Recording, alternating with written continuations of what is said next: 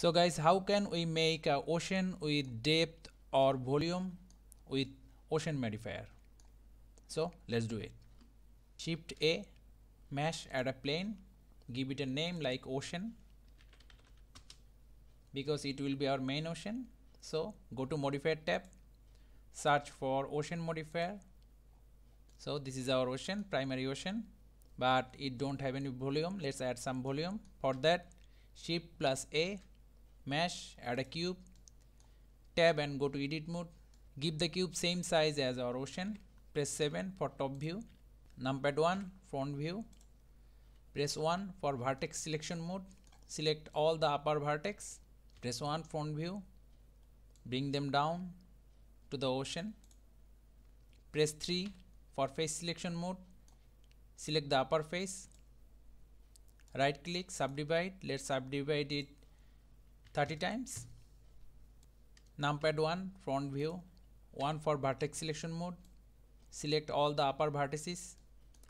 Ctrl plus G, assign to new group. We can find the group name in this triangle. Double click, change the group name to surface. Tap to object mode. Select the cube. Go to modifier tab. Search for shrink wrap. Target is our ocean. And the vertex group is our vertex group surface. Now select the ocean. Let's go to viewport shading. Let's add ocean animation. Go to first frame. Go to modifier tab, then time, then click on this little dot to make a keyframe. Then go to last frame and change it value like 10. Then single click here. Disable X-ray mode. Hide the main ocean. Select the cube. Right click.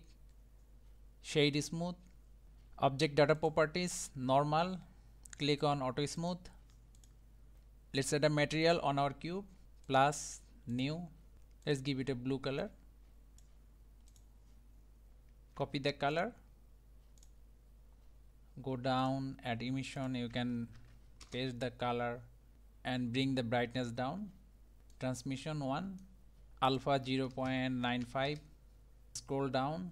Blend mode to alpha blend. You can disable the show back face. Check screen space refraction. Let's make it like 3. Then go to render properties and check the screen space refraction and the refraction. So guys, that's how easily we can make a ocean with volume with ocean modifier. Thank you guys. See you on the next tutorial.